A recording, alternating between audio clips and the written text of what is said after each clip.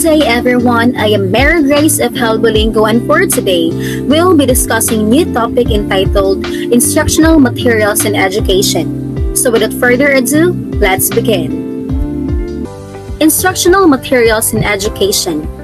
These are any collection of materials including animate and inanimate objects and human and non-human resources that a teacher may use in teaching and learning situations to help achieve desired learning objectives. So what are instructional materials in education? This is also known as teaching or learning materials. Instructional materials are those materials used by a teacher to simplify their teaching.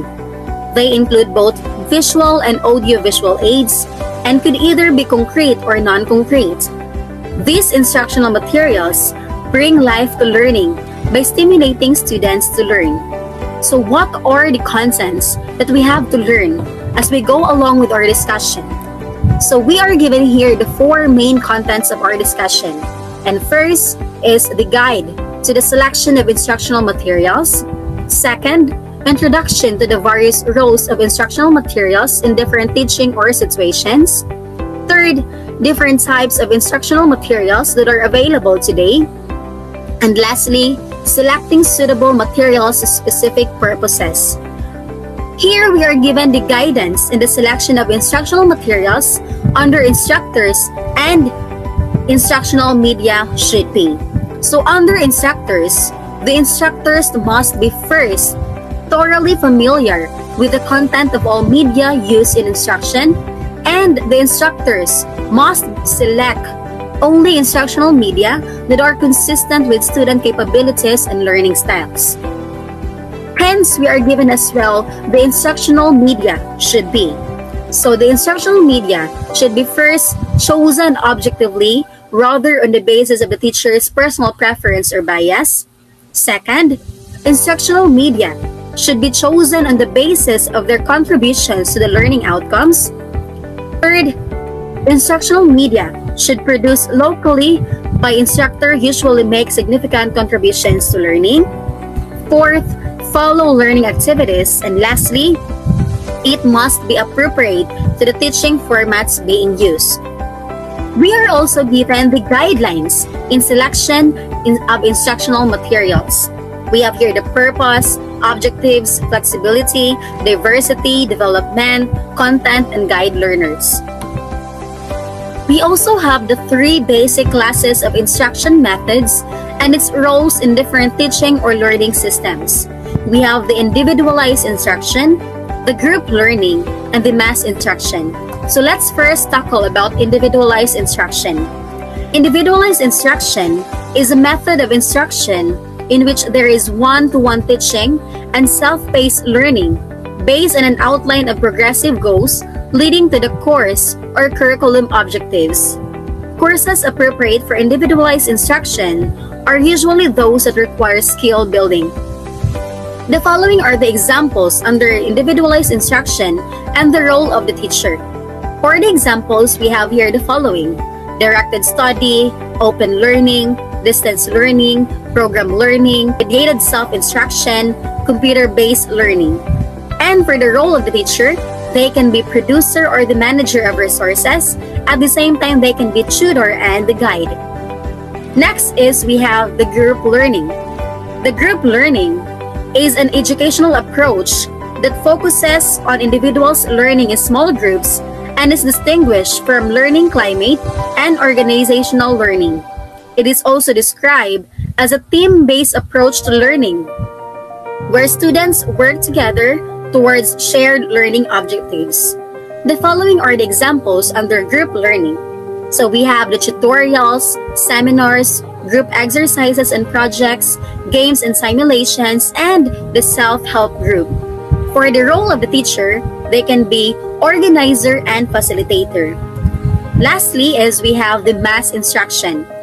This is the opposite of individualized instruction because this is a method in which content, materials, and pace of learning are the same for all students in a classroom or course.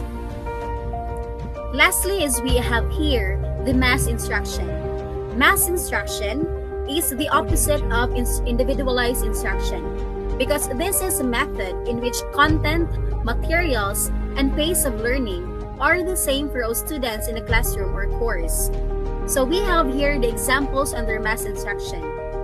These are conventional lectures and expository lessons, television and radio broadcasts, and films.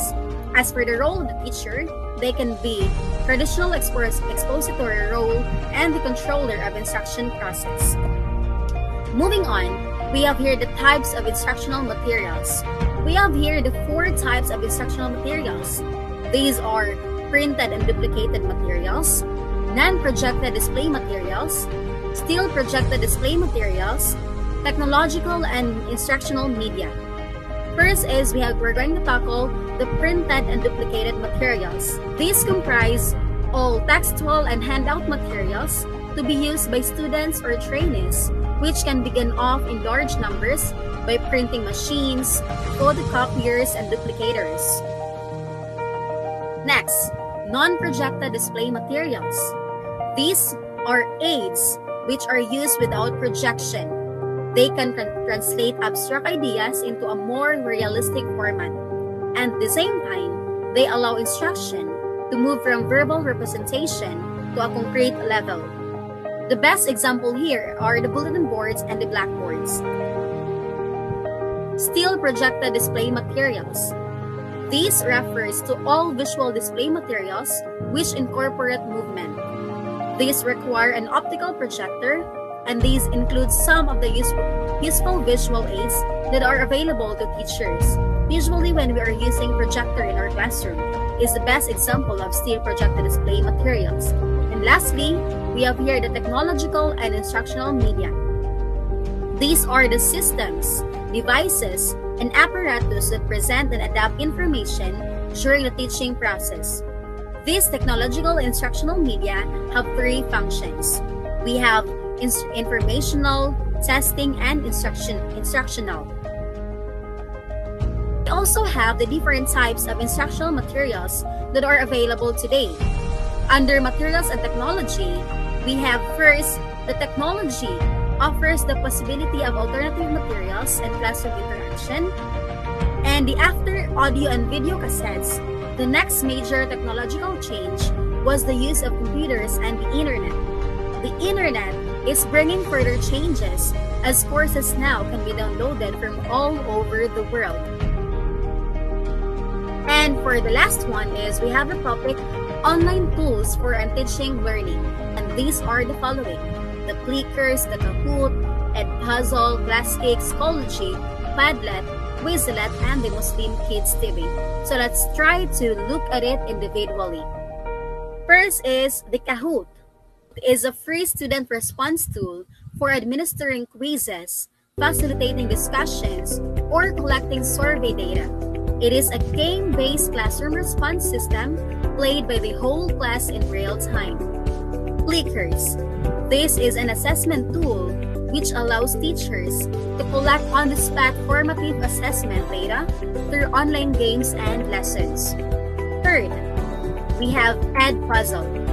Edpuzzle is a free assessment-centered tool that allows teachers and students to create interactive online videos by embedding either open-ended or multiple-choice questions, audio notes, audio tracks, or comments on a video. Classcake. It is a free digital formative assessment tool that allows teachers to create lessons and assignments that students work through on their devices at their own space. Padlet. A Padlet is a virtual bulletin board in which collaborators can simultaneously create and organize posts of any content type, whether it be text, documents, images, videos, links, etc. Schoology. Schoology is an online learning management system that allows educators to organize curriculum, create lesson plans, and provide student assessment. Quizlet. A Quizlet takes information and converts it into flashcards, quizzes, and games, so that users can study the same information in a variety of forms. Canva. A Canva can be used to create a variety of images, including event flyers, resumes, cards, certificates, and infographics. YouTube. YouTube is a free tool that allows you to create, collect, and organize videos around specific topics or interests. And lastly, the Muslim Kids TV.